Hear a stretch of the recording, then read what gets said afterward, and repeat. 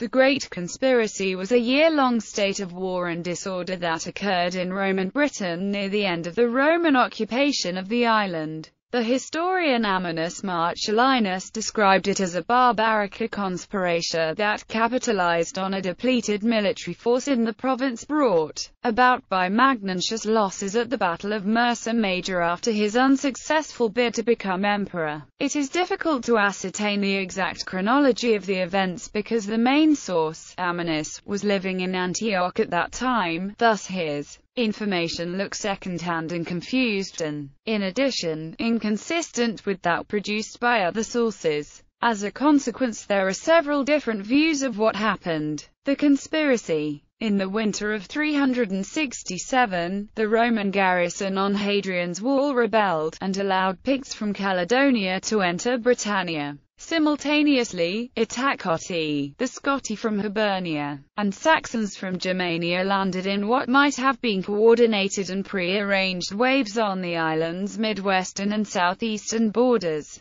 respectively. Franks and Saxons also landed in northern Gaul. These war bands managed to overwhelm nearly all of the loyal Roman outposts and settlements. The entire western and northern areas of Britannia were overwhelmed, the cities sacked and the civilian Romano-British murdered, raped, or enslaved. Nectaridus, the Comes Maritime Tractus, was killed and the Dux Britanniarum, Fullols, was either besieged or captured and the remaining loyal army units staying garrisoned inside southeastern cities.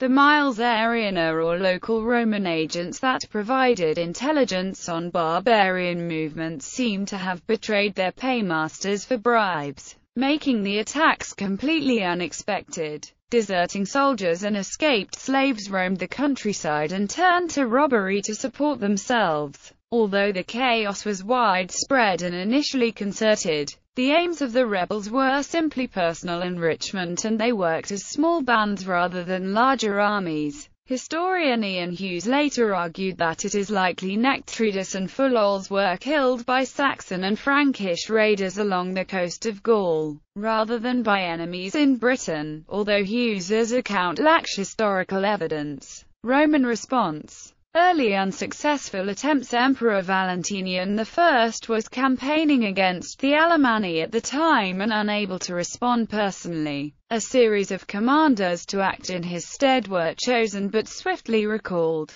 The first was Severus, the emperor's Comes Domesticorum, soon recalled and replaced by Jovinus, the Magister Equitum. Jovinus then wrote back to Valentinian requesting reinforcements. The emperor recalled Jovinus, mostly likely to take part in a campaign along the Rhine, which was a higher priority, and then sent out Flavius Theodosius. Alternative chronology. Historian Ian Hughes later argued that Severus and Jovinus were never actually sent to Britain, it being unlikely they would go all that way and come back. He proposed the following alternative chronology. June 367, Valentinian informed of Saxon and Frankish raids along the coast of Gaul which resulted in the deaths of Nectaridus and Fullols. Severus given a small force and ordered to gather information and counter the Saxon and Frankish raids. Valentinian moves to Amiens in order to gather intelligence and coordinate a response to the attacks. Severus returns with information that more troops are needed to restore order. Jovinus is ordered to the coast and begins repelling attackers.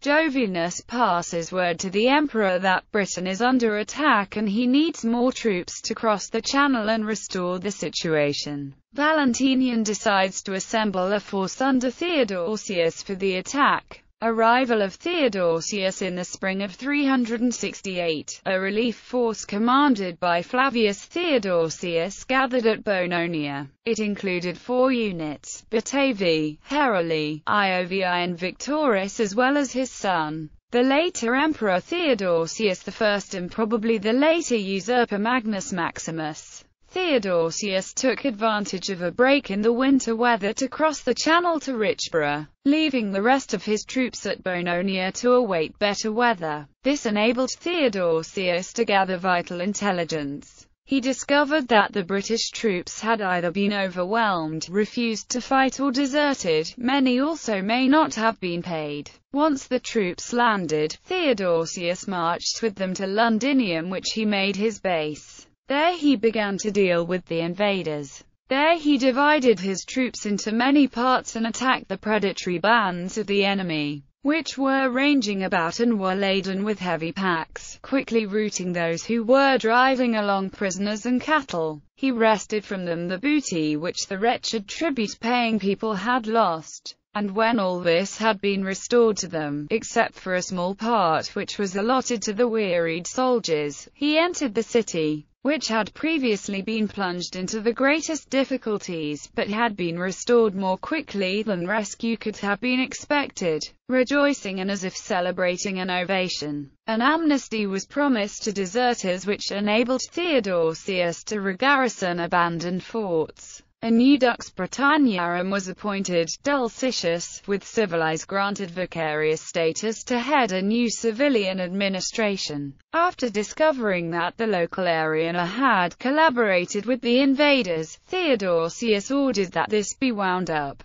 By the end of the year, the barbarians had been driven back to their homelands, the mutineers had been executed, Hadrian's Wall was retaken, and order returned to the diocese. Theodosius also overcame and defeated the force of Valentinus, a Pannonian who had been exiled to Britain and joined the invaders. Considerable reorganization was undertaken in Britain, including the creation of a new province named Valentia, probably to better address the state of the far north. Claudian suggests that naval activity took place in northern Britain. It is possible that Theodosius mounted punitive expeditions against the barbarians and extracted terms from them. Certainly, the Notitia Dignitatum later records 4 units of attaccati serving Rome on the continent. The Ariani were removed from duty and the frontiers refortified with cooperation from border tribes such as the Votardini, marking the career of men such as Paternus.